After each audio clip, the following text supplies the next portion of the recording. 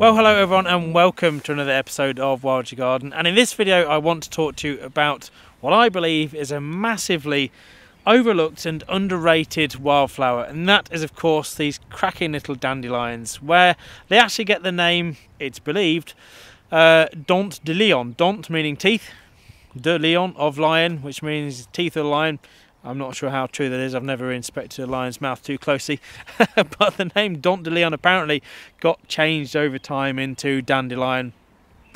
Yes, and that's where it's got its name from, so interesting bit of myth there for you. But I want to talk to you about the dandelion because I think it is an absolutely vital wildflower and one that provides so much pollen and nectar for our pollinating insects at this time of year. Now it's the middle of April now, but they've been around for a few weeks and they really are very good for providing that pollen and nectar for all the sorts of early emerging butterfly species, things such as red admiral, peacock, small tortoiseshell, moths, pollen beetles as well. So many insects, it's unbelievable. I'll put a few clips in obviously of some pollen beetles I saw the other day. Absolutely just covered, and I mean covered in these beetles, some of the flower heads that I saw, so absolutely fantastic. But the dandelion has a lot of bad press, and stay with me on this one because I really feel like there's an issue to address here. Now, the other day I was driving through Essex and a little village, and I was just going slow, and I happened to see someone in the front garden just bent over on their front lawn, and he had a pair of little sort of hand sort of shears, but we sort of squeeze them from the top and they're sort of sideways acting, it doesn't matter. Anyway, and he was bent over, and I kid you not, he was snipping the live flower heads off the dandelions, which were fractionally above his half-inch of grass.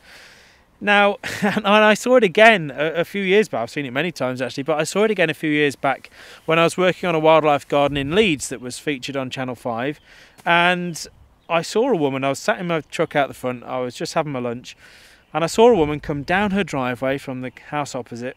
She had a little mown lawn out the front.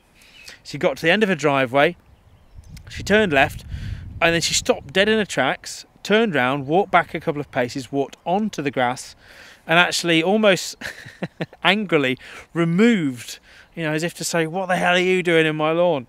Removed the dandelion head, flower head, bright yellow flower head from the middle of this lawn, put it in a pocket, looked very pleased with herself and walked off and went about her daily life.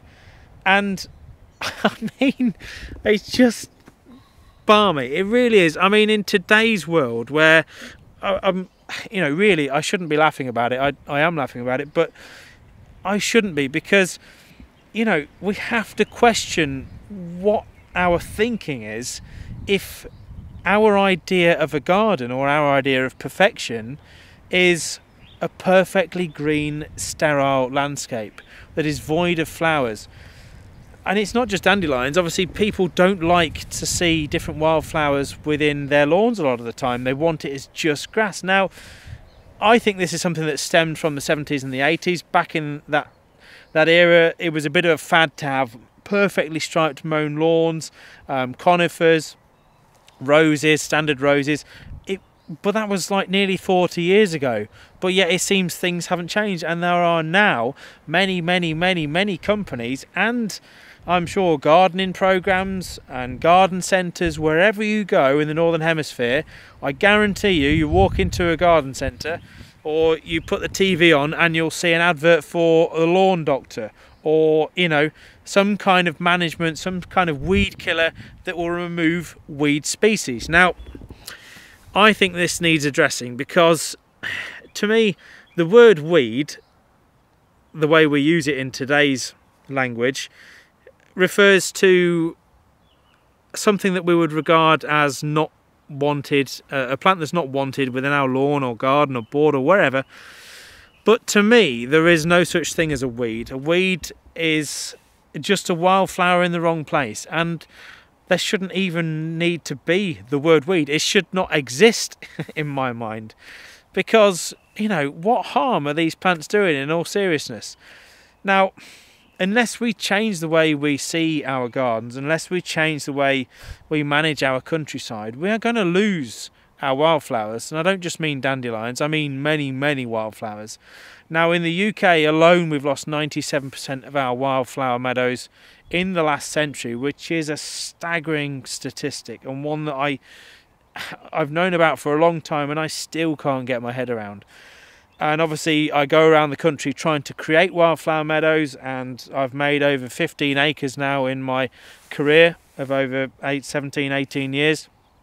And I will still continue to make wildflowers until I can't stand, and wildflower meadows until I can no longer stand. But, you know, the point I'm making is, unfortunately, I don't know what it's like where you live. Please let me know in the comments below.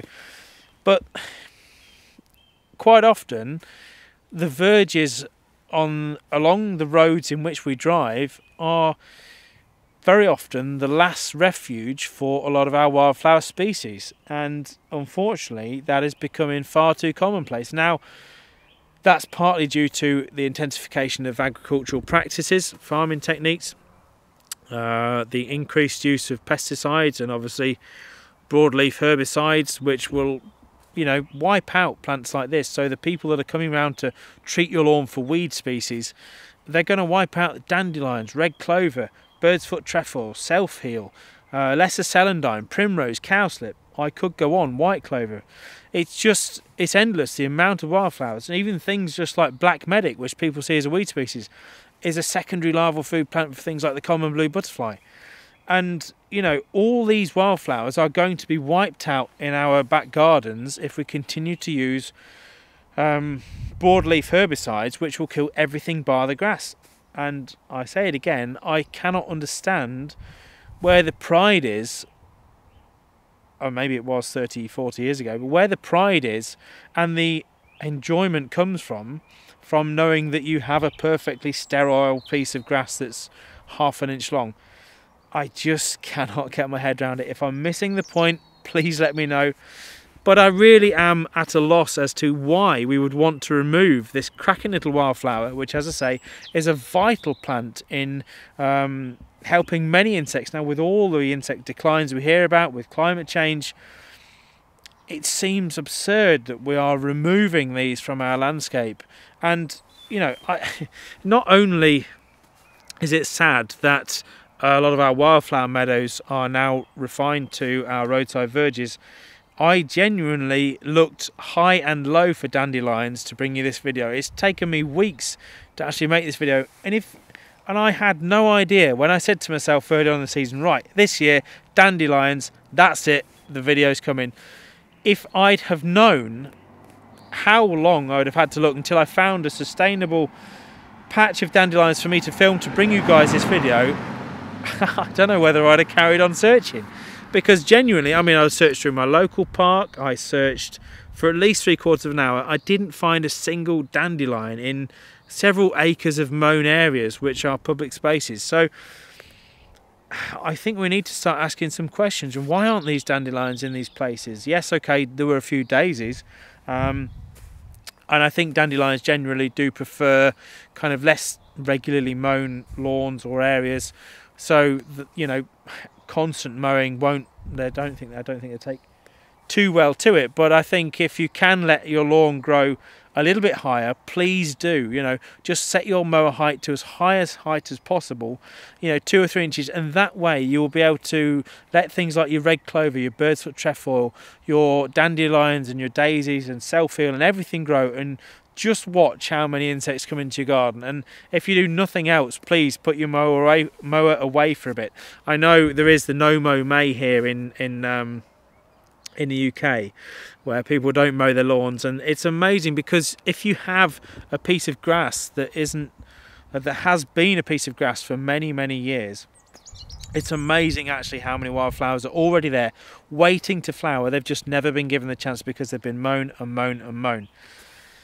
Now, and it's a bit like our roadside verges, which I'll be doing more videos on as we go through the year, further into the year, where, you know, it really does pain me to see our roadside verges mown at a key time when it is July quite often the time. It's Natural England's policy to mow triple SI grassland half the time in July, which, as I say, story for another day. but it really bugs me, and I'll be bringing you more videos of that in videos to come. But let's take a moment to have a bit of a clap for the the dandelion. I think it is a wonderful little wildflower. It'll grow almost anywhere. It'll grow in the edge of a road, in a curb. It'll grow in the top of a chimney. It'll grow in sandy soils, clay soils. It really is a very versatile wildflower, and one that you definitely should have in your garden. Now, if you haven't got any, we do sell some on the Wild Your Garden shop. I never thought the day would come when I'd be offering dandelions to sell people or for people to buy. I think it's crazy, but they are. I'm not saying they're declining throughout the countryside, clearly not, but you know, certainly in our urban areas, I think that they are few and far between. So yes, please, if you can, share this video, share it with your local councils, share it with your local landowners. You know, try to get them to lift the mower height, if nothing else, to allow plants to grow a little bit longer so they can flower, they can carry out their life cycle. Because if you don't lift the height of the cutting equipment that you're using, you're cutting the flower heads off all the time, and therefore they're never going to produce seed, they're never going to spread, and eventually those flowers just get mulched out and mown out, and in time we'll just end up with nettles and grass and docks, things that, you know, will thrive in the fertile areas. So yes, I think my main point for today's video is that try to spread some awareness if you can. If you are going to you know, manage these areas differently, if you know people that manage these areas, try and get them to manage them in a way so that they can let these wildflowers survive, because they are, as I say, just stricken, it seems, to our roadside verges. So I'd really appreciate it if you can pass the message on, guys. Thank you so much for watching, and please feel free to subscribe to the channel and give the video a like if you have enjoyed the video, and I'll be sure to bring you many more videos on all the ways in which you can help wildlife in videos to come. Thanks for watching. I'll see you soon.